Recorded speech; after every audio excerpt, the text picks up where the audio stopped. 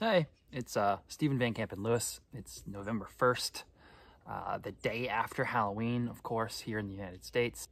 Today's main topic, though, is going to be about Cyrtopodiums and what to do with them in fall. Cyrtopodiums are known from Florida all the way south through Brazil in the sort of central Brazilian plateau, or the Cerrado is really the main biological hotspot for those guys, and most of them are terrestrial. So I grow most of mine in a mixture of about 50-50 sand and peat moss, not sphagnum moss, peat moss. So it's an actual soil mix in clay pots, and they get full sun all year round here in Texas, even in the summer, in the dead of summer, when it's really, really hot. But this time of year, you know, I start to watch them going dormant in a very similar manner to the Catasetums. So what happens is the lower leaves will start to fall off. You know, I'll pull the slow release fertilizer out if there's any left, and then I'll slowly back off on watering until they go fully dormant, and they don't get water for, you know, 3 or 4 months, in the same way that the Catasetums do. Sort of the difference between the Cyrtopodiums and the Catasetums is, with Catasetums, of course, you want to let the roots get 4 inches long or more, if possible, until you start watering.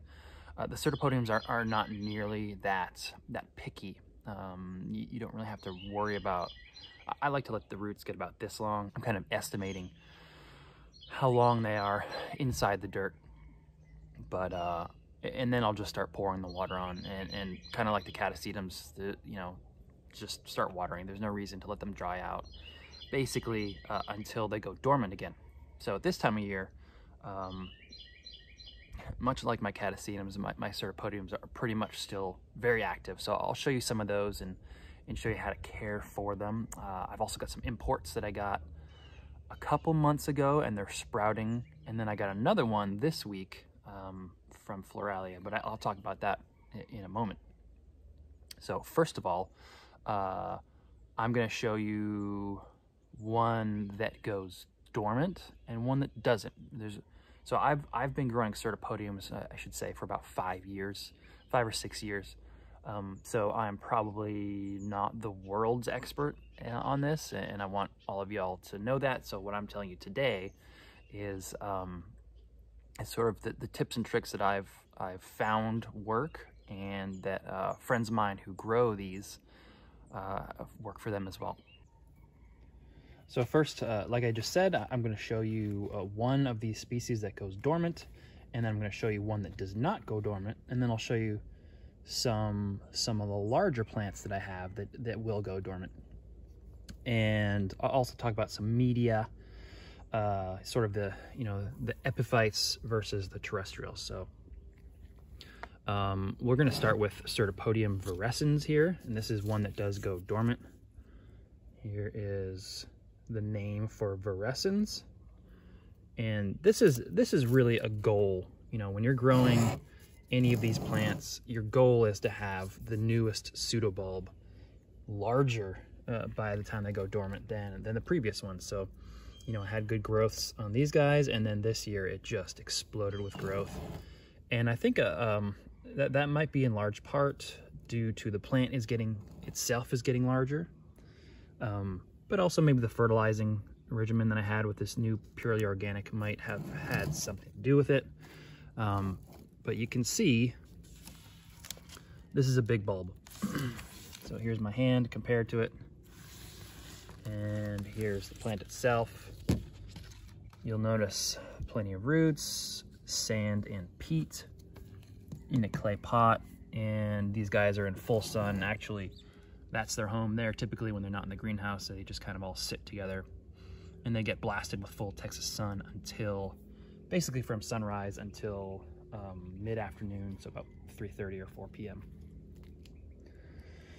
And this one, like most of the Cyrtopodiums, will bloom in spring. So as it's putting out a new bulb, it'll simultaneously put out a new spike, and you'll get this big spray of flowers. And I'll show a photo of one of the ones that I had blooming from the spring. Now this particular one has not bloomed for me, and Vrescens is absolutely beautiful. I'm really excited to see this one bloom this spring, and with a big fat bulb like that, I'm expecting it to bloom. This one over here is one that I recently chopped up and sold a division of. This is Cyrtopodium flavum. Let me see if I can clean that tag off for you a little bit there. Cyrtopodium flavum. This has been called a lot of things over the years. It is a beautiful yellow one, and this is also terrestrial, but it's one that does not go dormant. So you can see it's a fairly compact species. You know, Cyrtopodiums are known for being very large and unwieldy, but this is about as small as it gets. And so, you know, it's probably a large Cattleya size, so any of you growing at home could probably cut your teeth on one of these Floralia. This is interesting. This is one that does not go dormant.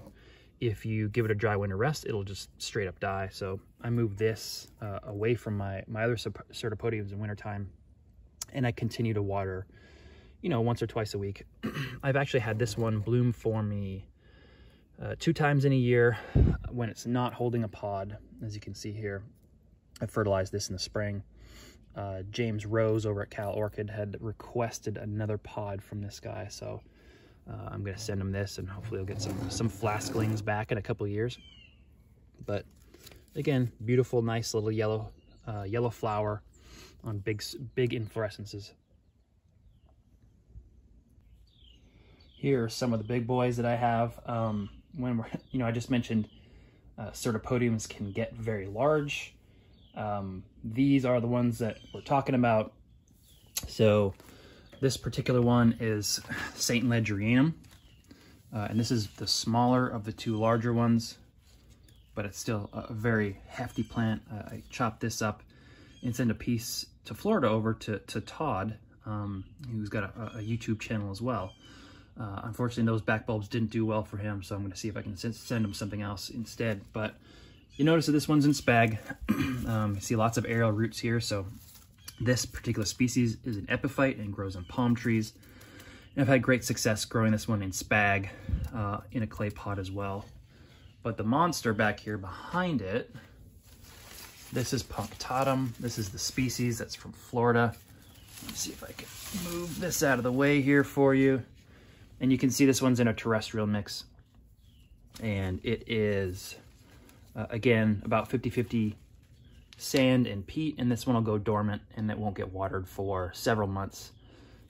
But you can see from bottom all the way up to, so I have my arm straight out. I'm 6 feet 1 inches tall, and so this is probably a good 5 feet or so tall. Very large plants. These are the so-called cowhorn orchids that you see in Florida, growing on trees in the Fakahatchee swamp. Hopefully I said that right. If I did, I apologize to everyone in Florida. But you can see how big this bulb is compared to my hand behind it. Again, this one will go dormant. Finally, back to the table, I do want to show y'all some of my imports. I got these from Floralia, as I talk about Floralia fairly regularly. This is Cyrtopodium Blanchetti. And of course, this was shipped to me a month or 2 ago, which would have been the end of winter for Brazil. And so I've got them in my terrestrial mix. I've got a new growth coming up. Just below my thumb here is one of the purely organic chunks that sort of hardens and then slowly dissolves over time as a fertilizer. I've watered this a few times, but I'll probably let this plant get quite a bit larger before I really start hitting it with water. Maybe, maybe a hand size larger. So when that plant is quite a bit larger, I'll start hitting it with water significantly. This is another import from Floralia. This is Alice, and is one of the pink Cyrtopodiums. Also terrestrial, as you can see by the mix. Also just starting to grow. Again, once this is about a hand size larger, then I'll start watering it in earnest. But until then, I'll keep it fairly dry just to let the roots kind of come in. And then you can see here, again, this is some of that purely organic mix. And due to some COVID reasons, all my plants were delayed from Floralia, so they came back to the US and sent me another one that they had missed, unfortunately. But it is what it is, and I got this beautiful Cyrtopodium gigas, and as you can imagine, a gigas will be it should be a fairly large plant, and as you can see by the mix, it's not a terrestrial. This is an epiphyte. Nice new growth coming in. Come on, camera, there we go. Nice new growth coming in, and it should grow nicely for me. One of the things that I've noticed with Cyrtopodiums is thrips. You can see those little white dots all over that guy. This is the main problem that I have with Cyrtopodiums. You know, I'll treat it a couple times and they'll get knocked back and then they'll come back. I found that while the thrips are fairly common to the Cyrtopodiums, they don't seem to really hurt the big, strong plants. However, this plant is freshly out of the box from Brazil, so I'm going to hit it with some pesticides and knock those thrips down. Anyway, have a great weekend, and I'll see y'all later.